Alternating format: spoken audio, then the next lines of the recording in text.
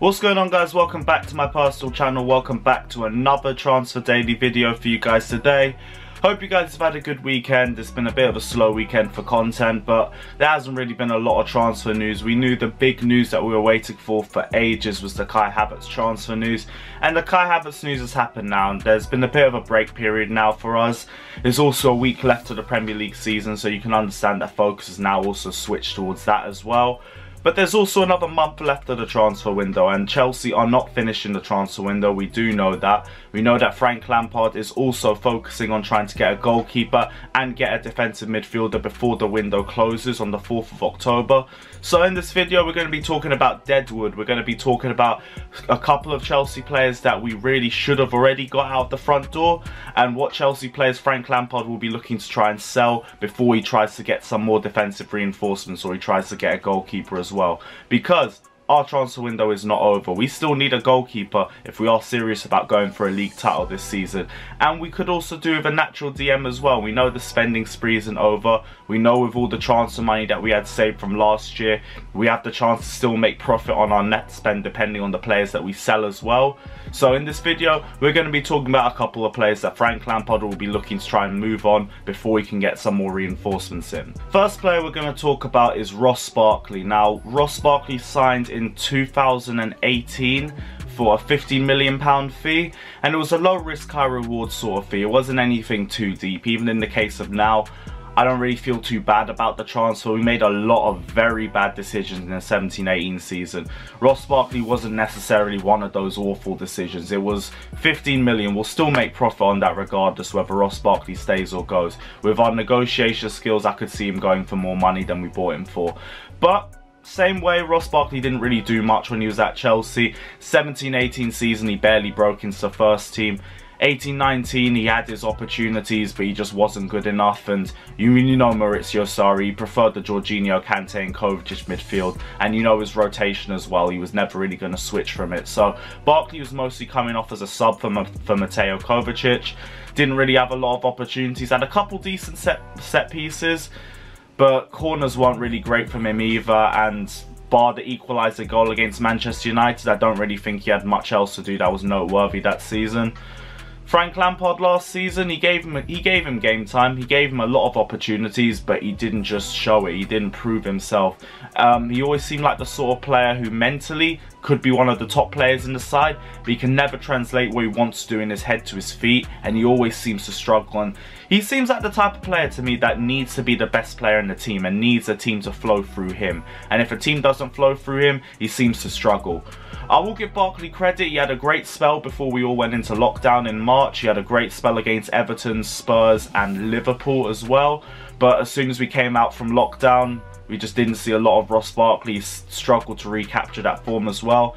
And Ross Barkley to me looks to be another one of those players that needs to leave. He's on 100k a week wages as well, so we do want to clear that off the wage packet.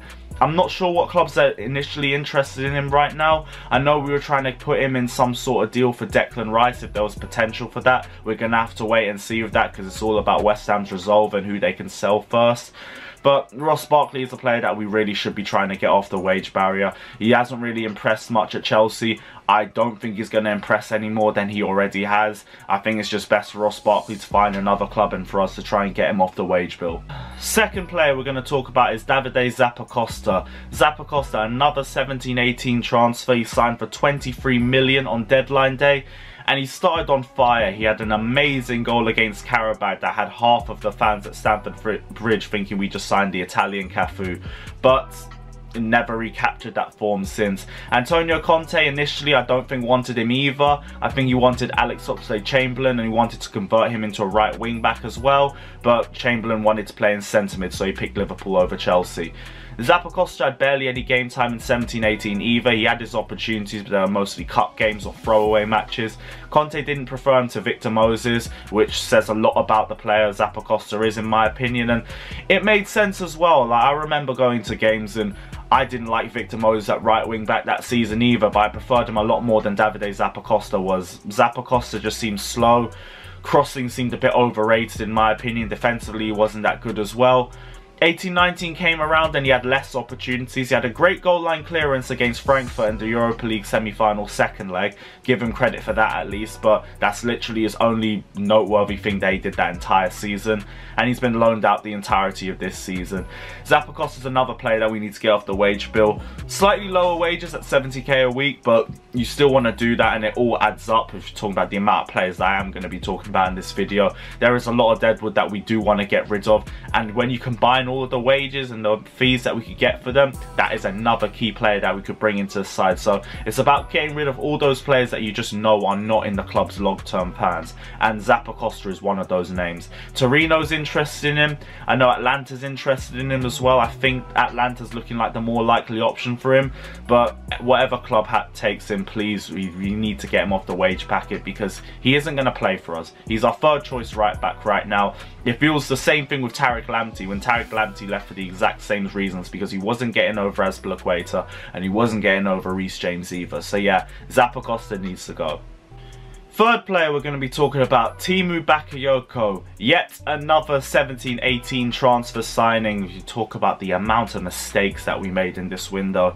Bakayoko was signed for £40 million and at that point was our second highest transfer of all time. Also, if you look at the list of our highest ever transfers, if you take out Kai Havertz and Timo Werner, it looks like an absolute joke. But Bakayoko joined. He had initial good performances away to Spurs and away to Atletico Madrid that had Chelsea fans gassed, and they created a new chant for him. I'm going to play it now.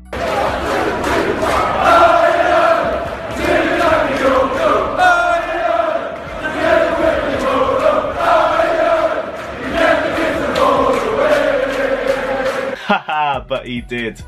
He really did. And I think as soon as we played that tune at Stamford Bridge, I remember hearing the whole of the Matthew Arding and blaring that out against Manchester City, and he had a poor performance in that game and we lost 1-0, and it was just a continuous downward spiral from him. He looked like a complete shell of the player that he was at Monaco.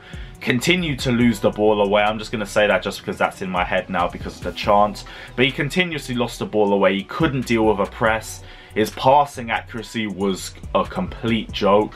Under pressure he was poor, his first touch was poor, his ball control was poor. It was the sort of play, it was literally that bad. I was sitting there thinking at 22 years old I could still make it as a professional. And this isn't even me trying to cuss out Bakayoko just for the sake that I'm on camera. He wasn't good enough for us by a long shot. And I remember the game against Watford where he got sent off in 30 minutes, which was the single worst performance that I've ever seen in the Chelsea shirt. And ever since then, Bakayoko has looked like it's finished for him. He went back on loan to Monaco for another season. He's gone back on loan to AC Milan for another season. He looks to be going back on loan to AC Milan for another season. He's on over 100k a week wages, just over, so he's similar to the same wages that Thiago Silva's on, and we need to get him off the wage bill. We've needed to get him off for a while now. He's got 2 years left on his contract as well. We don't look like we're going to get profit on him. We're probably going to make a loss, but if it's not too much of a loss, I don't think it's a bad deal for us. But yeah, Bakayoko has to go. He's not going to make it at Chelsea. I don't even think he wants to wear a Chelsea shirt anymore just for the memories of 17-18. It's just better to cut our losses for the sake of both parties. Next player that we're going to be talking about is Antonio Rudiger / Andreas Christensen. This is going to be 1 or 2. All depends on the transfers that we make. I know we're still interested in Declan Rice, and if we can get Declan Rice in, I wouldn't mind us getting rid of both of them. But if not, I would still think it would be good for us to get rid of one. Now, we're going to talk about both of them. I've discussed this before, but we're going to talk about why both of them wouldn't be a bad decision to get rid of, but one of them still makes sense to do. Antonio Rudiger's on 100k a week, Andreas Christensen is on 80k a week, so they're both still earning decent wages at the club. And both of them have struggled to impress while they've been at Chelsea. I think Rudiger's been the more disappointing one out of the two because he's been the more paid one, the most experienced one, and he's also been the most injured and the most disappointing for us this season. So if you put a gun to my head, I'm saying sell Rudiger over Christensen. I don't think his experience really makes much difference because it didn't really do much for us last season. It won't do much for us now, and I don't think he's going to get any better. But both of them, I think, if they stay, are on their last chance saloons. I think Andreas Christensen really needs to start making a name for himself. You can't call him Chelsea youth anymore. He's what, 23, 24 years old. He's now a developed player, and he needs to start putting in those consistent performances that he's been struggling to do since the 17-18 season. And 17-18 Christensen, before that Barcelona match, genuinely one of the most consistent and one of the most composed defenders in the league. He was excellent.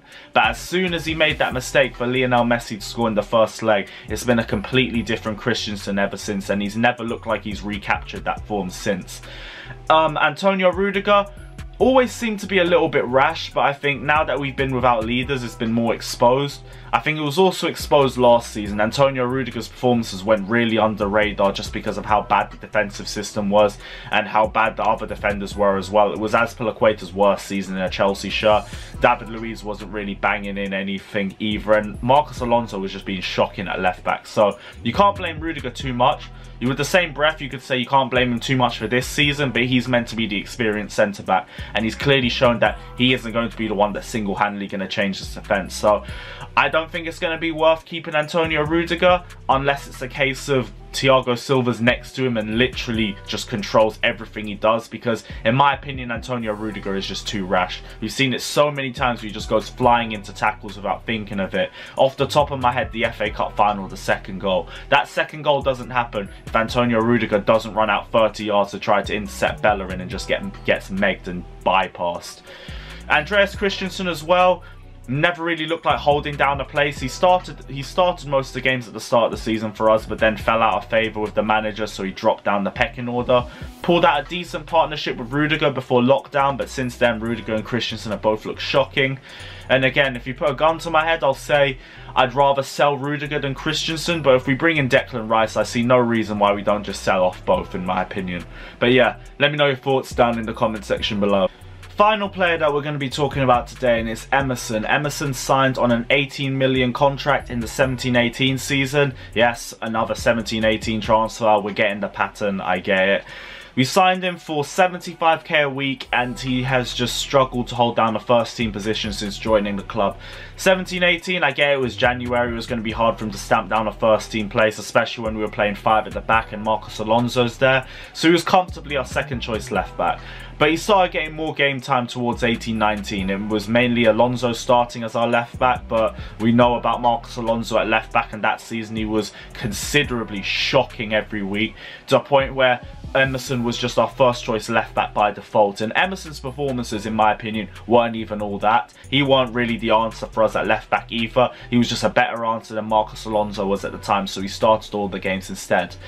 He had a brilliant start to last season. I will say that his first month he was amazing, but as soon as he got an injury, it was just back to the old Emerson when he came back from injury. He would look devoid of confidence. Going forward, he wasn't that smart. His IQ wasn't looking that great either. I remember, this is one moment I remember specifically, we were 2-1 up against Arsenal in January. They'd been time wasting the entire game because they were down to 10 men. As soon as we pulled it back to 2-1, Tammy Abraham dropped on the ground injured, and Emerson, under no pressure, could have passed the ball out, but instead booted the ball out 70 yards towards Tammy Abraham, and Arsenal equalised the counter-attack.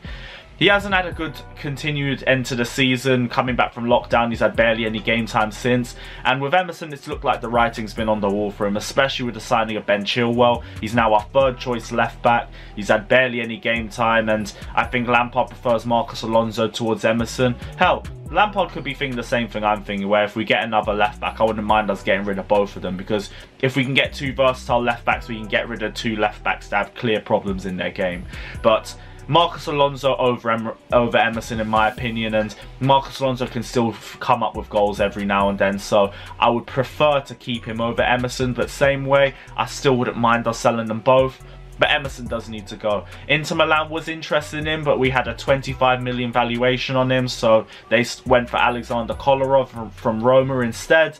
I'm not sure who else is going to be in for Emerson, but I do know we do need to get rid of him because it doesn't make sense keeping on the wage barrier. We've got loan players and youth players that can play left back as well if we really need a third string left back. We don't need one on 75k a week that's barely impressed in a Chelsea shirt.